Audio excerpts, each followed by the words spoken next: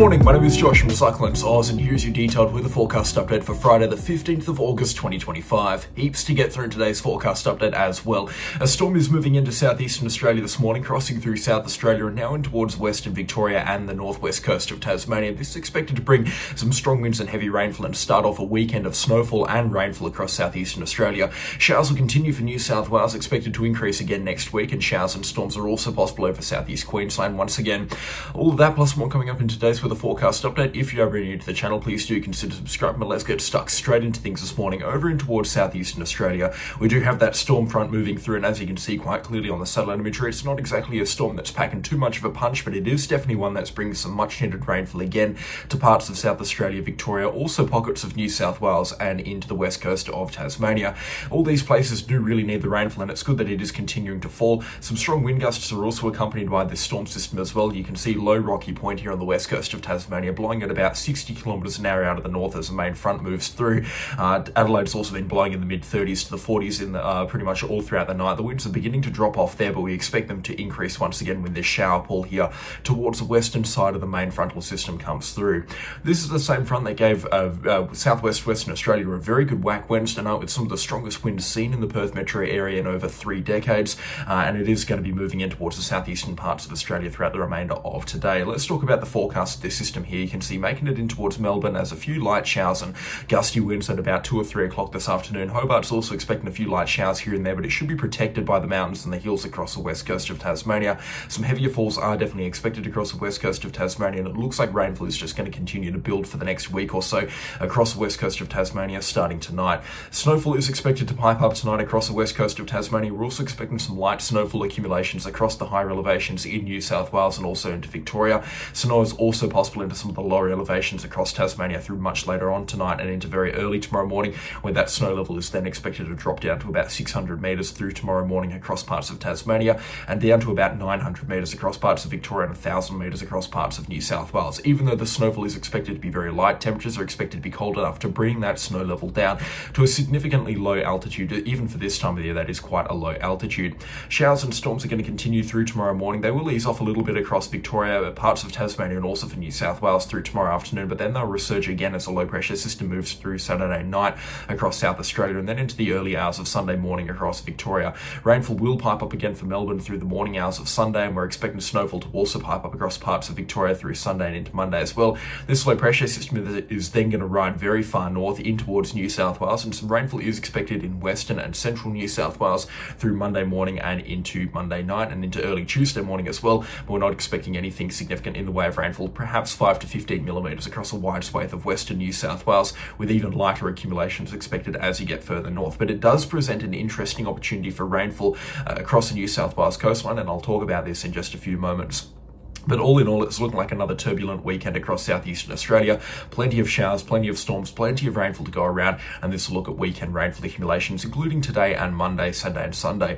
We're looking at rainfall accumulations along the coast through South Australia, south of Adelaide, around that 20 to 40 millimetre mark. We could be seeing slightly higher accumulations into some higher elevations around the coastal areas as well. Adelaide is looking at least 20 millimetres of rainfall on top of what has already fallen, and rainfall accumulations will be at their wettest across the west coast of Tasmania, where we could be seeing falls around that 40 to 50 millimetre mark for some locations. We're also expecting some pretty strong wind gusts through the west coast of Tasmania, but considering we're not expecting a second cold front to move through there, winds will be at their strongest today and into early tomorrow morning, and we're not expecting significant wind gusts in excess of 100 kilometres an hour across the west coast of Tasmania, which, to be honest, when we're talking about winds up to 100 kilometres an hour for this part of Tassie, that's really not something to be concerned about. It's something that they could see at any time of the year.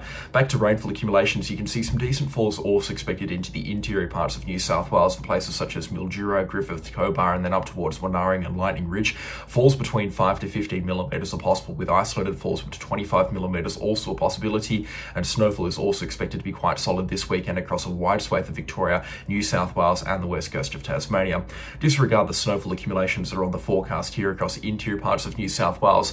There is now a very slim chance of snowfall around the northern tablelands through late Sunday and into early Monday morning. I'll talk about this in just 2 seconds, but down in towards the southeastern parts of the nation where there actual snowfields are, we're talking about some good snowfall accumulations up to around 10 centimetres across the higher elevations of New South Wales, and some falls between 3 to 8 centimetres across parts of Victoria. Not as good as what we were forecasting about a week ago, but still some respectable snowfall accumulations there, and snowfall between 10 to 15 centimetres expected across the west coast of Tasmania. They're just expecting a barrage of showers to be coming through. Obviously nothing for Adelaide or the western half of Victoria. That's just these forecast models doing their funny business.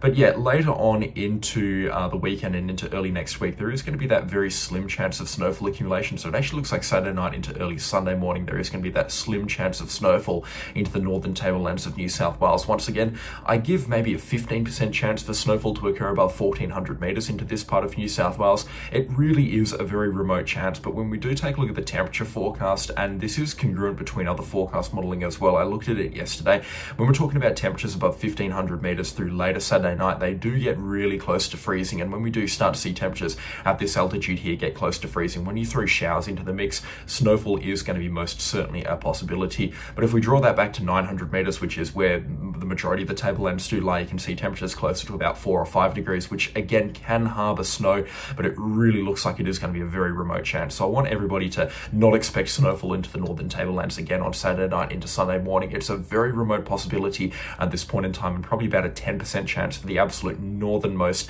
parts of New South Wales and the highest elevations of the Barrington Tops at this point in time. It really is unlikely. I want also for southeast Queensland, the chance is absolutely nil as well. You've had your chance, and that was earlier on later on in July. Let's take a look at southeast Queensland. It's a lot calmer there this morning, that's for sure, compared to where it was yesterday afternoon. Heaps of hailstorms moved through, and it was definitely a stormy one. A very rare August outbreak like that. That was one of the strongest August outbreaks that I can remember in history across southeast Queensland. Plenty of hailstorms, plenty of strong thunderstorms. Only one of them did go severe outside of, I believe it was Gympie, with some large hailstones up to about 4 centimetres in size. And we did expect that. None of these thunderstorms were going to host that large hailstone stuff that we do normally see in those severe thunderstorms. It was just going to be more of a kind of slushy being dumped on certain locations, but plenty of hailstones fell across southeast Queensland yesterday, plenty of lightning, and it was definitely a rare August outbreak of quite dramatic proportions. Nothing is on the radar across southeast Queensland over the next 14 days in terms of thunderstorm outbreak stuff. Definitely still some showers coming through out of the southeast, and as you can see, as we push this rainfall forecast forward for the next 14 days, it is another wet period across southeast Queensland and New South Wales east coast. It's going to be interesting to see how much rainfall does fall, so let's break that down for you right now in some detail. So we're talking about more rainfall coming through from the southeast later this weekend across parts of New South Wales as this low pressure system rides high through New South Wales and into southeast Queensland, or south central Queensland rather, on Sunday. We're going to see some showers brought up from the southeast across parts of New South Wales, and that's going to pipe up showers from Monday morning onwards for locations around Sydney down to Wollongong up to Newcastle and Taree, and some heavier falls are most certainly possible through early Monday afternoon right through Monday evening and into early Tuesday morning, and then again resurging again through Tuesday night into early Wednesday morning. In fact, some widespread heavy rainfall is going to be most certainly possible through Monday and Tuesday. Then the forecast starts to become a little bit interesting. We've got this low pressure system gathering moisture slowly over towards south central Queensland through Monday and Tuesday, and then by Wednesday we're seeing a big band of moisture dragged in towards southeast Queensland, which is going to present them with the risk of some heavy rainfall and potentially flooding through Wednesday and Thursday. The thing is, it's not really supported between other forecast models. You can see here from the GFS, which is another really reliable forecast model, it has those showers coming through on Monday and Tuesday across the New South Wales central coast, and they will be heavy at times, so we can say that that's a guaranteed happening now, pretty much set in stone. But then once we get out towards Wednesday and Thursday, those showers basically just continue business as usual for southeast Queensland, and we're not talking about some wild heavy rainfall event. So it's definitely something that's a possibility, and especially considering the fact that we will have the low pressure system over in south central Queensland and the energy in the Coral Sea to be dragged in, it does make it a plausible forecast, but I just don't think it's going to happen, and the forecast model support behind it really isn't that strong. So I think it is highly unlikely we'll see a rainfall event across southeast Queensland. New South Wales, though, those showers are going to continue. They will briefly hold off through Thursday and Friday, and then it looks like they fire up again through Saturday and Sunday next weekend on the 23rd and the 24th of August, respectively. And we may see a low pressure system develop into the Tasman Sea. The chances of that are still pretty remote, but towards late August, we have had a little bit of model support much later on into the forecast runs of some low pressure system activity into the Tasman Sea. Later on into the forecast, forecast period, though, after about the 25th, it looks like things do dry out for the New South Wales East Coast, which will give them a little bit of time ahead of more rainfall coming in September and October to just dry out and kind of reset after this really wet period that they're going through right now. Let's just talk about those rainfall accumulations right now. So I've chosen to include out towards Tuesday, which is Monday and Tuesday for the New South Wales coastline. We could push this forward out towards Wednesday and Thursday to include the rainfall around the Sydney and the Newcastle area. That's what I would deem as reliable on the forecast modelling here, and I can say for sure that at least 100 millimetres is coming through north of Jervis Bay up to about Sydney at some point through Monday, Tuesday, Wednesday and Thursday. I reckon we will see a brief period of heavy rainfall, which could lead to rainfall accumulations resulting in flash flooding across parts of New South Wales' central coastline through early Tuesday morning. Rainfall, like I said, will ease off a little bit on Wednesday and Thursday, but we're still expecting heaps of showers to come through. Either way, this is not the forecast that the New South Wales East Coast was looking for when we're talking about rainfall accumulations widespread between 20 to 80 millimetres across this 4-day period between Monday, Tuesday, Wednesday and Thursday alone. That really is quite concerning. So more rainfall is expected. Sydney's record wetter start to August is going to continue towards mid-August, and it looks like it's also going to continue in towards late August as well, and heaps of rainfall to go around further south on the New South Wales coastline, right down towards Narooma, which is expecting 50 millimetres, and right up towards Coffs Harbour, which is also expecting a pretty much guaranteed 100 millimetres as well into the 4-day period into early next week, Monday, Tuesday, Wednesday and Thursday. But as you can see on the forecast modelling here, we're talking about 250 millimetres here falling offshore from the Gold Coast coastline here in the Brisbane area into southeast Queensland. That's really hard to believe at this time of the year. It's definitely, if we were talking about this occurring in November or December, I'd buy it straight away. But as you can see between other major forecast modelling here, with the GFS only expecting 25 millimetres, I expect showers from the southeast to continue for southeast Queensland, and not a big whopper rainfall event that's going to cause all sorts of flooding problems across southeast Queensland to take its place instead. So in short, across southeast Queensland, the chance is there for some significant rainfall much later on in towards next week, Wednesday, Thursday and Friday, but it is a very, very remote chance at this point in time. We'll know for sure on Sunday and Monday if the chance is going to be there as this low pressure system moves through New South Wales and in towards Queensland, and if it can hold itself together in a reasonable manner, then we will definitely be revisiting this forecast and talking about rainfall across southeast Queensland, but it is just an extremely remote chance at this point in time. It's probably not something that's worth this much airtime that it's gotten over the last couple of minutes. In terms of other interesting stuff happening later on into the forecast period, far north Queensland remaining dry over the next 14 days, but we do have some rainfall across southwest and Western Australia, as you would expect at this time of the year. And again, another place that's received plenty of rainfall into the last 3 months, southwest and Western Australia are expected to receive a lot more into the next 2 weeks as well, into the last 2 weeks of August, potentially up to 100 millimetres of the stuff around the Perth metro area and into the south coastal regions as well, and some good rainfall from a potential northwest cloud band into the Goldfields and Gascoyne region as well. Let's talk about that right now. So we've got some dry weather coming through over the next couple of days. Friday looking dry, well today I should say, looking dry under the influence of a high pressure system. It means the nights are going to remain cold and clear through the wheat belt.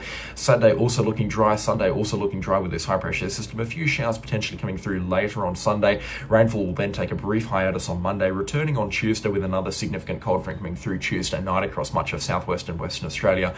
And rainfall accumulations could be heavy at times through Tuesday night, up to 30 millimetres of the stuff expected around Perth, and potentially falls up to 50 millimetres throughout the southwest of WA into some of the hills as well. Showers coming through from Wednesday morning onwards. They'll persist into early Thursday morning when they will begin to clear once again, and then the clear, calm, cool skies return through Friday and Saturday. It looks like a west coast trough may develop though, so we might see some warmer temperatures through Friday and Saturday, and the 22nd and the 23rd of August. Still a little bit uncertain there on the forecast modelling. It looks like a little bit of moisture is going to linger around, and then in towards late August, and we've had this on the forecast modelling for the last couple of weeks, a strong end to winter is expected across southwest and Western Australia, which means a large weather system is likely, or a series of large weather systems is likely, and that's where that northwest cloud band does come into play. So rainfall isn't expected through the Gascoyne or the wheat the Goldfields rather, or the interior in the next week or so. That looks like it's going to come through much later on into the forecast period, but definitely late August is going to be a time to watch across southwest and Western Australia. Some big cold fronts are most certainly possible as that southern annular mode swings right down towards the negative phase, which is going to bring those cold fronts quite far north. And yeah, just plenty of rainfall expected to go around across southwest and Western Australia. So two distinct rainfall events expected into the next 14 days, that one coming through after this weekend, so from Sunday night, and then again Tuesday, Wednesday and Thursday. This one's expected to bring the bulk of the rainfall over the next 14 days. We could be seeing some widespread falls in excess of 50 millimetres outside of Perth down towards Dwelling up in Collie, and some good falls also possible around Perth as well. 30 to 50 millimetres are possible through the metro area, and some healthy falls between 10 to 25 millimetres also possible through parts of the wheat belt, even making it out into the Gold goldfields in the double digits as well. South of Kalgoorlie down to Norseman and Kambolda, falls up to around 15 millimetres are possible there. And then that rainfall pipes up again into the last couple of, the last week of August after Sunday the 24th. You can see rainfall really beginning to pipe up once again across southwest and Western Australia. Falls between 30 to 50 millimetres expected once again, and then as that northwest cloud band develops, if it does develop, widespread falls between 20 to 40 millimetres expected through the Pilbara, Gascoyne, and then down into the goldfields and south interior. It'll be interesting to watch and see how these systems do materialise here. Definitely the ones in towards late August have caught my eye, and I reckon they're going to be some systems to watch, that's for sure, in terms of how strong they could get. But apart from that, over in southern Australia, it is remaining cool, calm and collected. It's typical weather for this time of the year, even though we do have some strong winter storms coming through. Nothing severe, nothing too crazy. It's typical for this time of the year, but make sure you are aware of what is happening around you in your neck of the woods. Sticking with me this weekend, plenty of updates still to come across southeast Queensland on the rainfall coming in for New South Wales as well. And check out the Facebook page as well. I think we're 2 followers away from 21,000, so make sure you do follow over there if you do go and check that out. The support lately has been much appreciated, and a special shout out, of course, to the channel sponsors. Their names are on screen right now, and I could not run this show without them, so of course their support is, as always, much appreciated as well. But that's going to do it for me, and I'll catch you on the next storm. Have a great Friday. Goodbye.